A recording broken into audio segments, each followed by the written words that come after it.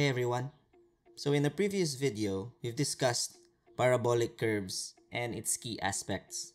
And I said then, in that previous video, all that's left for us is to solve problems. So in this video, we're going to do just that. Let's dive in. So for our first problem, I have here two roads with grades of positive 4% and negative 2%. They meet at station 10 plus 400 at an elevation of 95.432 meters. To provide easement, a parabolic curve is to be fitted between these two roads. If the maximum allowable rate of change of grade is 0.3% per meter station, determine the following. First, the stationing at PC and at PT. Next, we also have the elevation for PC and PT. Next, the location and elevation of the apex of the curve. And letter D, we have the elevation at a point B on the curve that is 25 meters from PT. Now, before we solve, let us first review some key aspects of our fundamentals of surveying. First, stationing. We have here that the grades meet at a station 10 plus 400. Remember that this notation simply means that it is located at a point where it is measured 10 kilometers and 400 meters from a certain point or from a reference point, from a benchmark. Alright? And here, we also have to take into consideration that the rate of change of grade given is 0.3% per meter station. What does that mean when we say per meter station? If again we review from our fundamentals of surveying, we know that one station is equivalent to 20 meters. Meaning that if we put this value, this 0.3% to our formulas, we have to divide it by 20 because again, it is measured per meter station. So that's for every 20 meters, the rate of change of grade is supposed to be 0.3% or 0.003. Alright?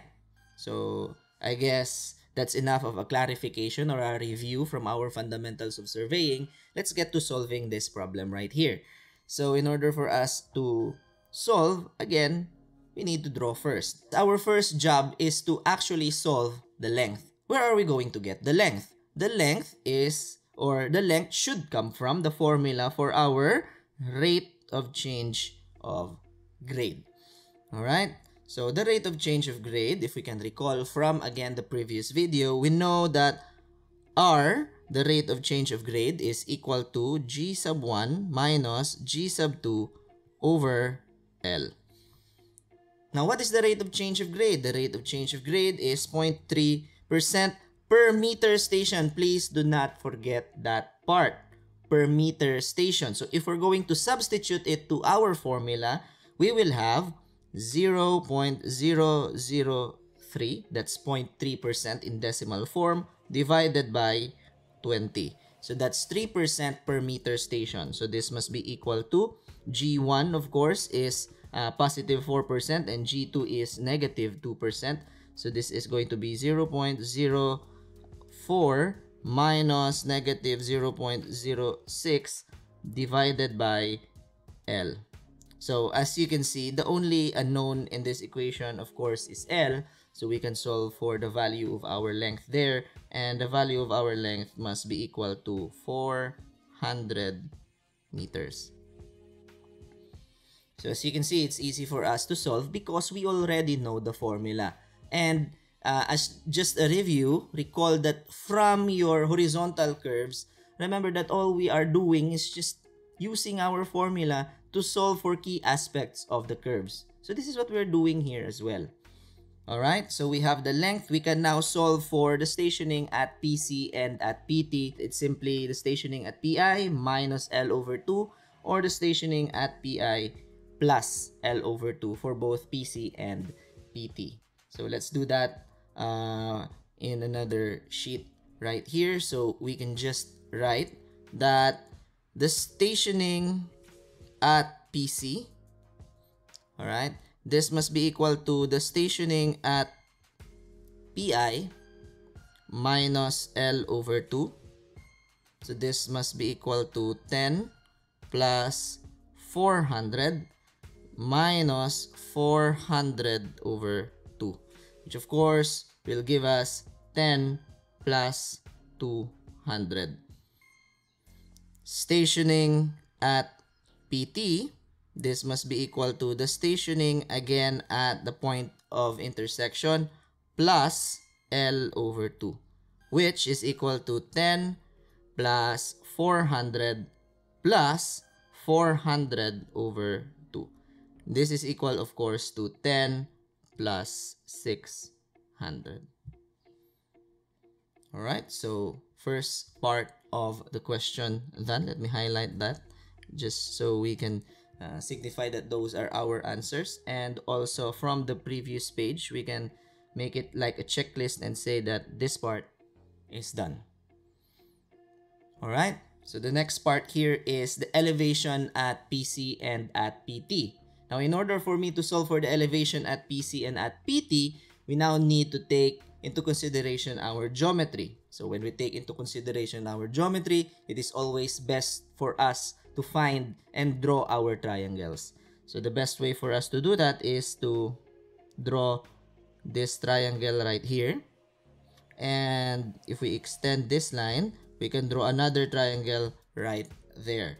So I can just shade that just for clarity's sake so that we will see what triangle I'm talking about, and say that this line coming from here down to PC, we will call that H sub 1, and the line from here going down is going to be H sub 2. Notice that I can now solve for the elevation at PC and PT. How? Remember that you already have the elevation at PI. It's actually 95.432. So all that's left for me to do, take note, this is a horizontal line, meaning the elevation in this point is constant, meaning that the elevation here is also 95.432. And if I want to solve for the elevation at PC, I simply subtract H sub 1. We can solve, of course, the value of H sub 1 later. Also, if we extend again this horizontal line here, notice that if again I know the elevation at PI, I can just subtract H sub 2 and I will get the elevation at PT. Alright, so let's do that. How do we solve for H sub 1? Remember that the grade of this line and the grade of this line is already given to us. It's positive 4% and negative 2%. Which means that if we take into consideration that the grade again is just a restatement of the slope, and the slope is from our basic algebra, rise over run. So rise over run, and we have our slope there. Remember, we already know this distance. It's L over 2. It's 400 divided by 2. So we can solve for H sub 1, and because we can do that for this triangle, we can also do that for this triangle. We just have to use G sub 2. Alright, so we can solve for H sub 1 and H sub 2 now. Let's do that on our next page here. Again, from our review, we know that G sub 1, the slope is just equal to the rise H sub 1 over the run, which is L over 2. Which means that I can solve for my H sub 1 here. This is simply equal to G sub 1 times L over 2, which is equal to 0.04 times the length, which is 400 divided by 2, which will give me a value for H sub 1, which is 8 meters.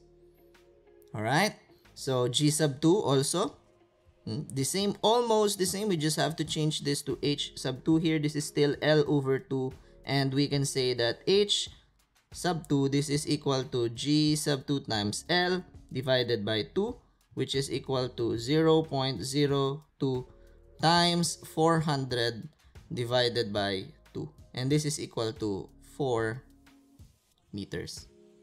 And so therefore, the elevation, all right, at PC, this must be equal to the elevation at PI minus H1. And this is equal to, if we review, the elevation at PI is 95.432. So this is 95.432 minus 8 meters, which is going to give me, this is equal to 87.432. This is of course still in meters. And of course, the elevation at PT, this is equal to the elevation at PI, this is minus H sub 2. And so this must be equal to 95.432 minus 4, which will give me 91.432. This is in meters. And we now solved our elevation at PC and at PT. So elevation at PC, elevation at PT. So we are done with our second job to solve for the elevation at PC and at PT. Our next job is to locate and find the elevation of the apex. And actually, that's the easiest one for us to solve because again, we already have formulas for that. So how do we find the location? We find the location by solving for either S sub 1 or S sub 2. Just as a review, S sub 1 is S sub 2, remember, is the distance from PC to the apex, that's S sub 1, and S sub 2 is the distance from PT to the apex. So for simplicity's sake, I'm just going to use S sub 1 and say that S sub 1, this is equal to G sub 1 times L divided by G sub 1 minus G sub 2. So this must be equal to, what is G sub 1? G sub 1 is 0.04 times length, which is 400 meters, divided by G sub 1, which is 0.04 minus negative 0.02. So this must be equal to, this is actually 266.667. This is in meters. Or we can say, therefore, that the apex, the highest point on the parabolic curve, is located 266.667 meters from PC. Now, if we will review, our general formula for finding the elevation at any point on the curve is given by E at any point, say for example, letter A, is equal to the elevation at PC. This is plus G sub 1 times X minus R X squared over 2. That's our general formula. Now, you might notice that instead of using elevation here, I'm just using E. This is for my own sake. Imagine writing 4 letters when I can just write 1. So I'm just writing 1. I'm just representing elevation by the letter E. Alright? So I think everything is given. What we simply have to do here, because we're looking for the elevation at the apex, is to substitute X here with S sub 1. And so we can say that the elevation at the apex now is equal to the elevation at PC, which is 87.432. This is plus G sub 1, which is 0.04 times X, which is S sub 1 in this case. Alright, so the value is 266.667. This is 266.667. This is minus R. Now remember that R is the rate of change of grade, and it has a value for this particular problem of 0.3%, again, per meter station. So per meter station, that would mean, if I'm going to write it here, it's going to be 0.003 per meter station. This is multiplied by X again, which in this case is S sub 1. This is 266.667 squared divided by 2. And so the elevation at the apex is a 92.765 meters. And as easy as that, we already have the location and the elevation of the highest point on the curve. Let's highlight that. This is the distance from PC to the highest point, and this is the elevation of our apex. All right, so we now solved 3 of the 4 tasks that we have. So for the last one, we have the elevation at point B on the curve that is 25 meters from PT. Now recall that the length of the curve from here to here is 400 meters. Meaning that if we're measuring from our equation or the general equation for the elevation at any point on the curve, remember that we are measuring that from PC. But the problem gives us a distance coming from PT. So I think it's very easy for us to see that if it is 25 meters from PT and the length is 400 meters, then we simply have to subtract those two values and we will get the distance from PC to this point, which we call point P. Alright? Alright, so we can just use the formula right here and substitute x to be 400 minus 25, which coincidentally is just 375. And so we can write that the elevation at point B, this must be equal to the elevation at PC, which is 87.432. This is plus 0.04 times the distance from PC to point B, which is 375, minus this is 0.003 divided by 20 times this is 375 squared divided by 2. So the elevation at point B is equal to 91.885. This is in meters. As easy as that. So we can highlight this again. That's 91.885. So that was easy, right? We just have to use our formulas to solve for different aspects of the curve. So just as a review, take note that it is presented here. The rate of change of grade is 0.3% per meter station. This is very important. Most students, when they solve this kinds of problem, they forget that part. Per meter station. Take note. So they have to divide 20 all the time. Because if you look at the equation right here, if we do not put the 20 there, of course, we will make a mistake in calculating the length. And everything that we solved afterwards uses the length. So if this is wrong, everything that we solved after that would be wrong. So please take care. And as you can see, it's called the maximum allowable rate of change of grade. This is actually a design criteria once we reach highway engineering. So we use that and we take into consideration different things like the size of the vehicle, the maximum allowable speed for vehicles using our roads, and many more. Alright? So that's it. I'll see you on the next problem.